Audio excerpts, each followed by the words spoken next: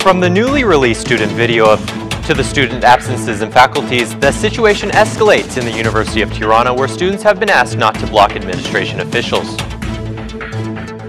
The President of the Republic, Ilir Meta, has called for politics to serve for peace and its country's citizens, stressing that it is still an unfulfilled mission. The Socialists are expected to break out a new name for the post of mayor for Elbasan, replacing Kazim Sejdini.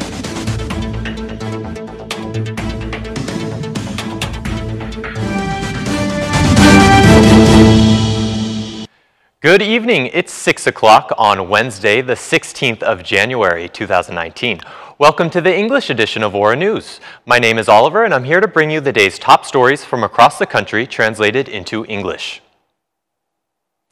Today, the students at the Faculty of Economics decided to boycott lessons once again and released a video conveying the irony of the faculty being void of students and instruction, where they alluded to the absurdity that more money has been spent on guards and luxury services than on fixing real problems of the faculty, such as chairs and tables. On the other hand, there are also so many students who have not joined the boycott and have demanded their lessons. At the Faculty of Law, students chose to alter the Albanian national anthem by highlighting their requirements, and many students have claimed to have received threats over this. At the Alexander Giovanni University in Durrës, the barricade of students in the faculty continues. Meanwhile, Deputy Minister Besa Shahini urged students not to block the university offices of administration. She said, this is important, and I call upon both universities and students who are protesting in these faculties to allow administrative work and the presence of officials from the Ministry of Education to help clarify the questions you have.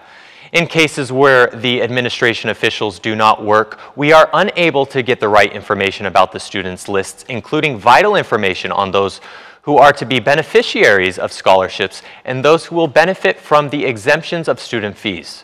Not allowing us to do our job delays the process for everyone.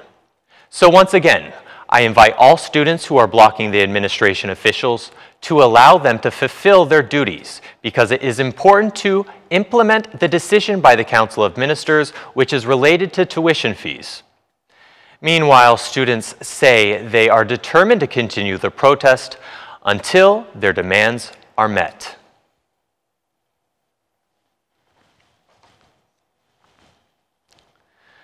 The only ID application office in Vlorë is facing an unpleasant situation. Citizens say that they stay up to 8 hours in a row in long lines, whereas many have stated there are cases where they fail to apply due to the burdensome process. Under these conditions, there are also frequent clashes between citizens and application workers, in which police interference is required.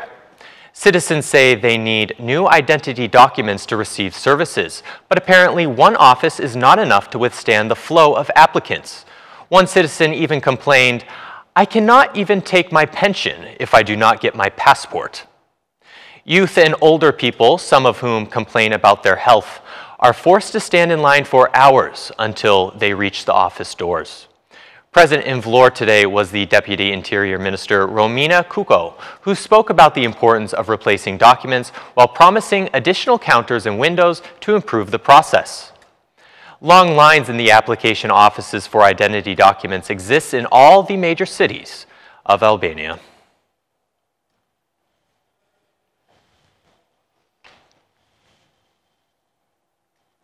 The President of the Republic, Ilir Meta, has called for peace and civil service in politics, emphasizing that this is still an unfulfilled mission.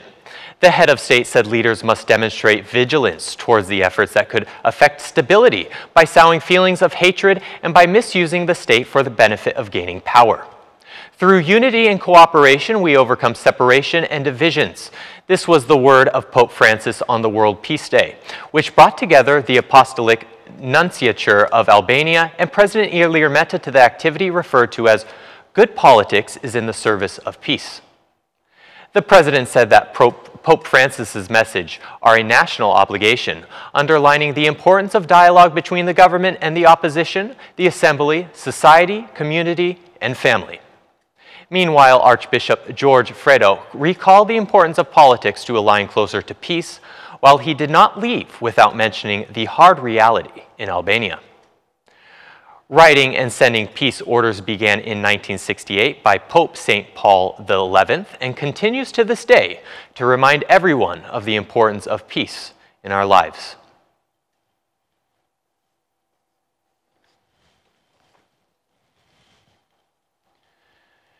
Sejdini appears not to be in the Socialist Party candidate for the fourth term in the municipality of Elbasan. SP Parliament Speaker Taulan Bala, along with the General Secretary, said that the Socialist Party wants to give new energy to the city of Elbasan. Taulan Bala said that the prefect has the duty to guarantee the service to the citizens. Gledian Llatja has the backed support to carry out his duties as the mayor of Elbasan in the best possible way. It will intensify the important role that the prefect plays as representative in a territory controlled by the Prime Minister and the government, who must verify any problematic political-related issues in all areas, said Bala.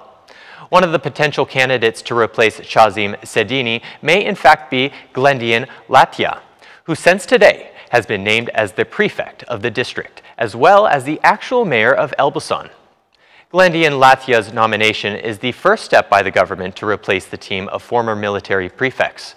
Interior Minister Sandor Leshai said that this move is meant to give a new spirit. With the arrival of Gledian Llatja, the government gives a new message of support and attention to the district of Elbasan, and we hope that Llatja will bring a new spirit that is representative of his age. Meanwhile, Sejdini himself stressed that his administration has made all the preparations for the June 30th elections.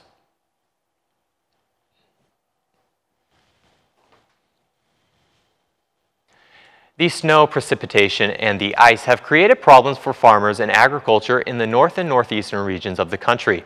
Many greenhouses containing seasonal produce have collapsed from the heavy snowfall, causing great damage to agricultural crops. Jamal Hajani, a farmer from Vauideias, said the damage caused by the weather totals over 2 million lek. Through agriculture, he and his family earn a living, even though the insured income is not enough. Today, when he sees the damage that holds the receipts for the construction of greenhouses, he feels hopeless. Though Kosmachi is the most productive area of the Shkodër region, he explained that he did not receive subsidies for the agriculture. The exclusion of farmers from these established criteria is more than absurd. As for the destruction that the snow has left behind, no one has gone to verify the cost of damages because the hope that farmers will get compensation from the state is almost zero to none.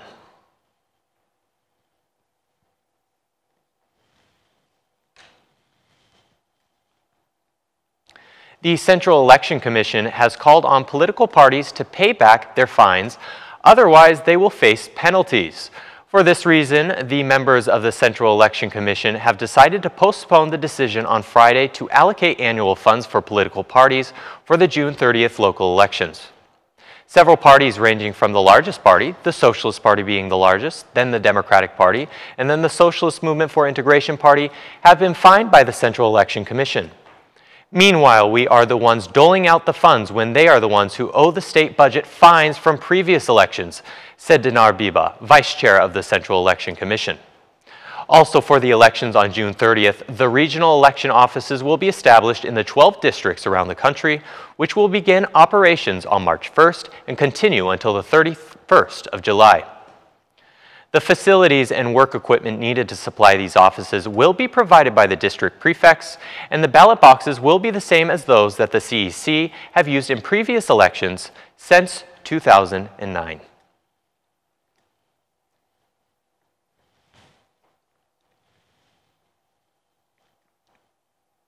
"20 years after its construction, the Beauville water supply will have its capacity doubled, and a new transmission line will be built to provide 24-hour water access to Tirana.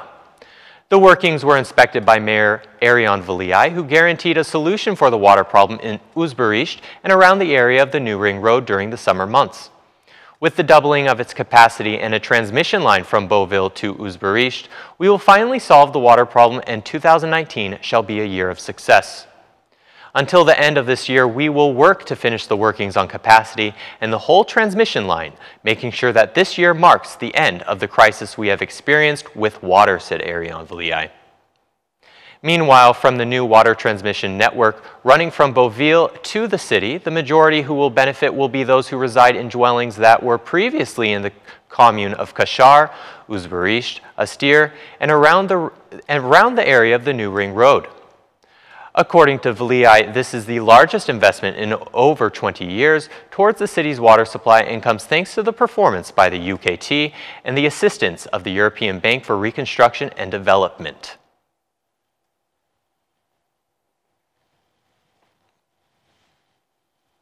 And that's the news from across the country today. Thank you for watching our English edition this evening, and be sure to join me again every Monday to Saturday from 6 p.m.